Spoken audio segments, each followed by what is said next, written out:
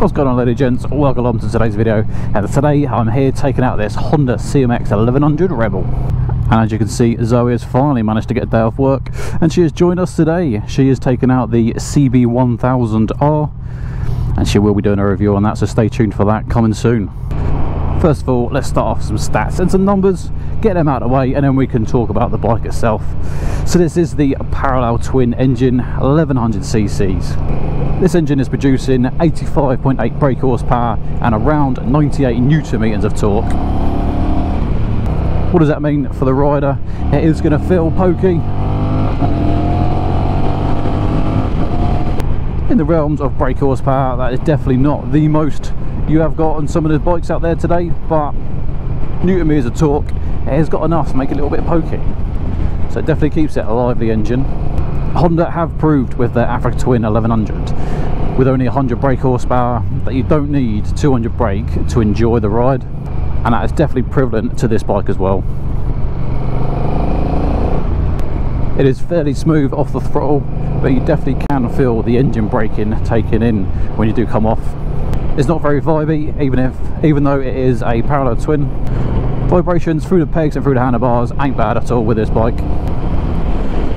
For 2022, there are only two different colour options. There's this, which is the grey model, so a little bit of grey on the tank and then mostly black. Or if not, you can have the bronzy, burnt orange style colour option to choose from. Just had a little stint there on the dual carriageway, and as to be expected, no fairing. It means the wind hits you evenly across the chest and the face. One last thing to mention with the engine is Honda do have two model variants for the CMX 1100. You've got your standard manual 6-speed, which this is, or you can have the 6-speed DCT, so they're dual clutch transmission. So basically it gets rid of the need for the clutch, so you don't get any awkward buffeting whilst you're going along. Let's talk about the electronics package that's included on this bike. As we come to expect now, we've got LEDs all around. It does come with ABS. It also comes with Honda's Selection traction control. Out of the 4 rider modes, the 3 that come as standard with their preset settings is standard, rain and sport. And then the last one, being user, is the one that we can then customise ourselves. So the way to customise it, left hand side, press select until we get onto user, and it starts flashing. From there, underneath the select button, there's a mode button. You're going to hold that, and then one of the headings will start flashing. So at the minute it's flashing on traction control, and all you're then going to do is use a select to go up and down. So there's 3 levels of traction, 1, 2, 3. You pick what you want. Once you're happy, push mode once. You may think a cruiser style bike like this doesn't need it, but it does actually come with wheelie control. When you go ahead and put the rider mode into rain, you're going to get the slowest response in the throttle, nice and docile, easy to use. Traction control is then going to be the highest, and then also engine braking is going to be the least intrusive, and then wheelie control is going to be at the highest. When you move into standard, power mode then goes to level 2, traction 2 and engine braking 2. Finally push it up into sport, power's full, so level 3, traction's down to level 1, and then engine braking is level 2. When you are in the lower gears, you definitely can feel the engine braking kick in, but when you start getting into 3, 4 and above, the engine braking is not as intrusive. You may think, like I said, a bike like this doesn't need wheelie control, but you can get this front end up. So to stop the electronics package kicking in on the user, go along, turn the traction control right down. In user, you can also turn traction control off completely, so there will be no wheelie control. And then a really nice added feature onto a bike that is designed to do a bit of cruising. We've got cruise control on the right hand side, so it is a shame Honda have still kept with that right hand side for their buttons. But what are you going to do? It's there, it works. So same as the MT-10, you have to be in 4th gear to be able to get the cruise control to be activate. But whilst in 4th, the lowest speed you can go, let's have a little look now, is 26-27 miles an hour. So you can still set it if you're in a 30 zone, but you do need to be in 4th gear, something to note. And then to activate it, all you're going to do is push the grey button once with your thumb, and then to the right of that you've got an up and down selector. Push it down to set it, and then with the up and down you can then adjust the speed up and down. To turn off the cruise control, same again, either front or rear brake, twisting the throttle forward slightly or pulling the clutch. All 4 things will disengage the cruise control for you. So I'm in 2nd gear and I've got engine braking at level 3, and you do notice it as soon as you come on and off the throttle, it does kind of lurch you forward ever so slightly. But if we put it into rain mode where engine braking is 1 out of 3, there's still a small amount of lurch, but not as much.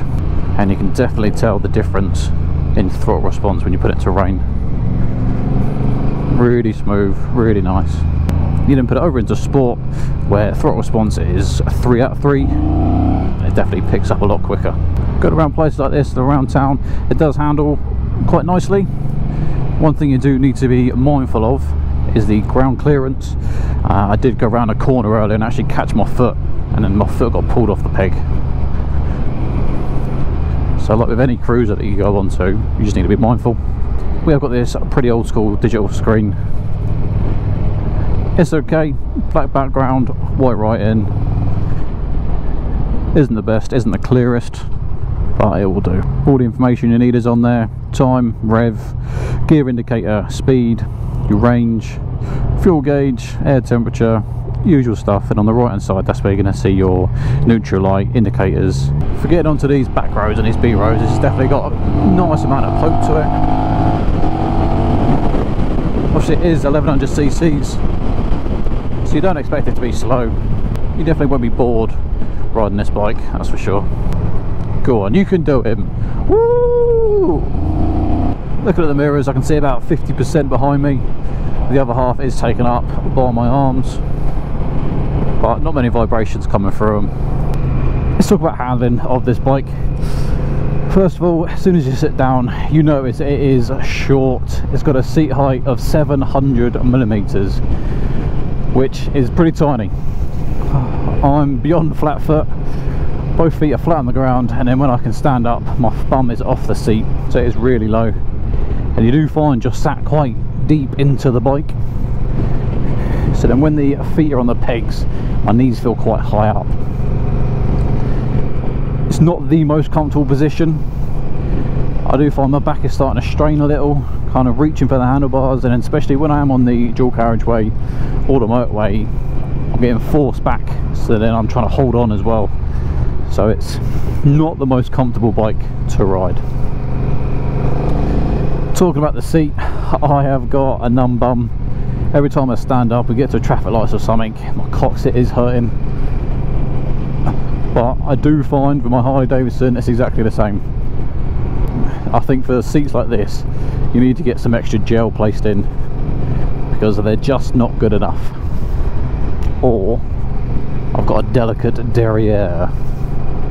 Looking at the suspension, up front we've got 43mm cartridge forks. Then for the rear shock we've got a piggyback style side mounted on the right hand side of the rear of the bike. It's okay, it's not the best. Going over some of the harder bumps, I have found it kind of sending the shock up through my back. So maybe something, if I was to get this bike, to get the suspension set up properly for my weight. The brakes on this are actually really good, I feel. For the front we've only got a single 330mm free floating disc, whereas a lot of bikes you do have twins. So we've got a single at the front and then we've got a single at the rear. But actually I've had no complaints from this bike, which is nice to see from a more budget friendly bike, because this bike only comes in at £9,500. Now 10 years ago that is at the top end of the Richter scale when it comes to average bikes, but nowadays more expensive average bikes, should we say, coming in at £15,000. So for something that's hitting under that 10 grand mark, I think this is pretty good. Looking at the fuel range for this bike, we are looking around 140 to 150 miles. The tank doesn't look that big, and that's because it's not. We're only hitting 13.6 litres, so it's definitely not the biggest tank out there, but still I think really good, really fuel economical. Getting my words out. This bike to me is definitely fuel economical. Just under 14 litres on 150 miles, pretty good. My Aprilia was 19 litres, and that thing I was hitting around 100 miles. Take my money. Money, money, money, money, money, money, money, money, money, money.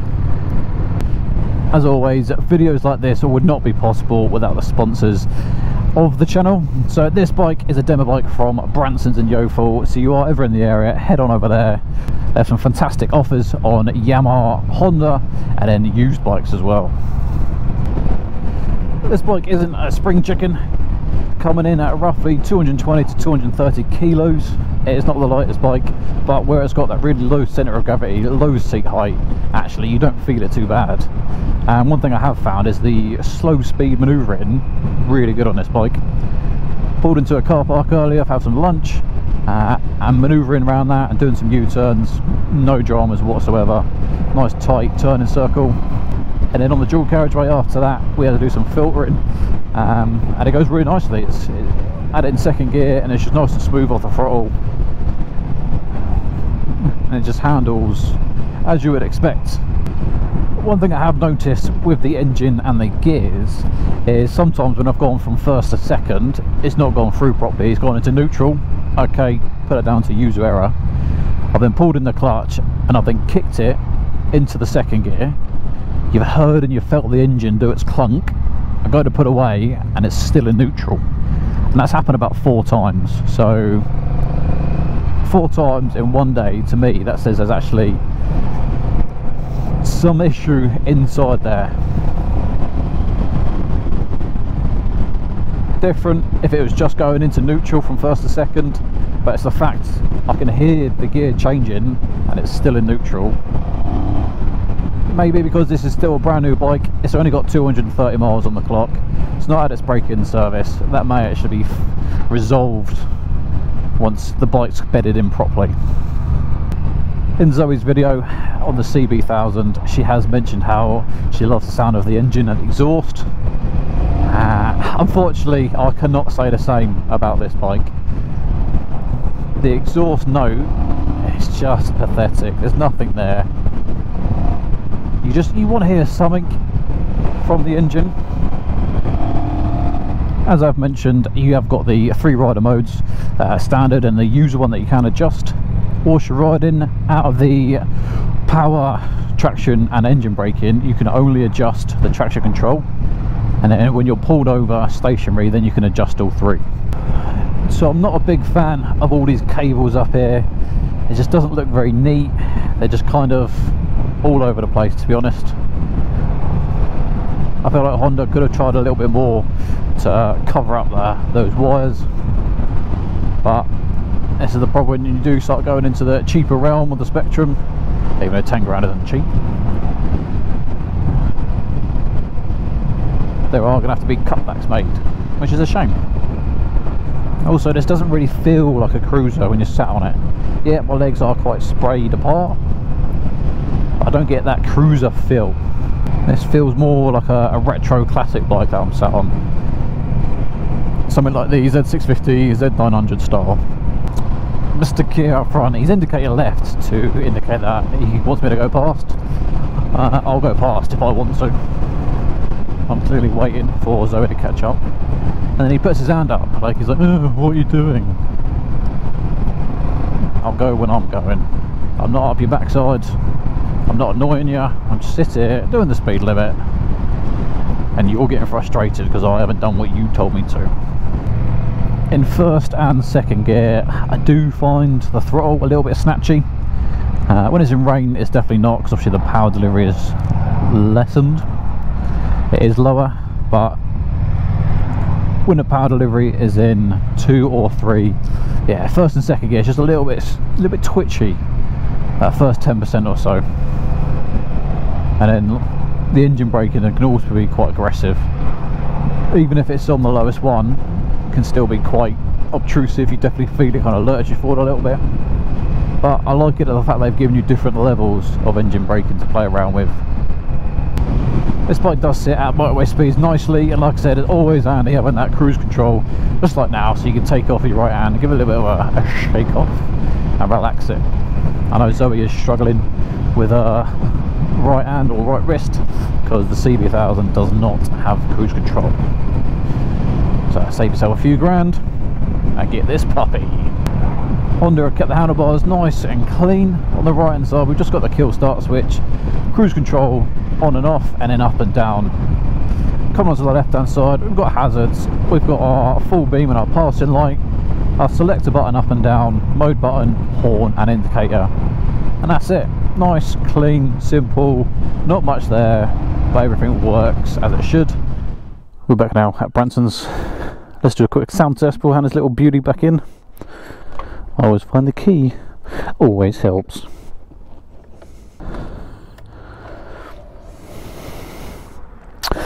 One thing to note is the key is side mounted, like old school cruiser like. A little bit different, bit of a pain to get it in, to be honest. It is what it is, a little bit different.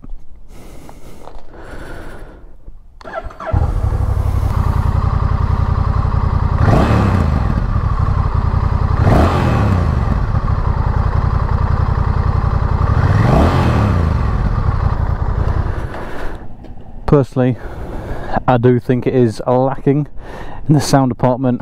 Parallel twin, 2-into-1, there's not much there. Previously I did mention that they had the Showa shocks on the side.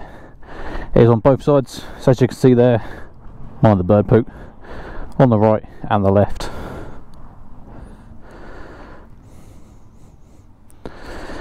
It looks okay in a cruiser style, but you just don't get that feel of it being a proper cruiser. As mentioned with the modes, going to go through the selector button. There you go, it's now on user, going to hold mode and then it'll start flashing, so that's now onto the power. Remember, 1 being low, 3 being high, so that's on 1 and you can adjust it between them once you're happy.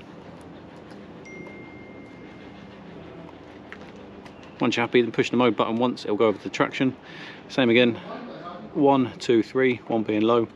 For traction control, you can hold it to turn traction control off completely. That would disable wheelie mode as well, or anti-wheelie mode, sorry. Push mode one more time, and then on the engine braking, 1 being least intrusive, 3 being most intrusive.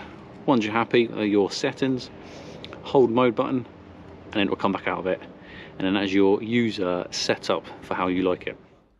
As always guys, if you have enjoyed this video, please make sure you give us a like, subscribe to the channel and stay tuned for plenty more videos just like this. And until the next one, ride safe.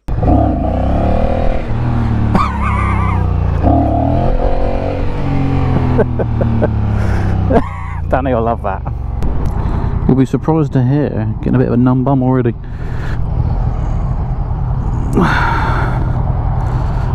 Oh.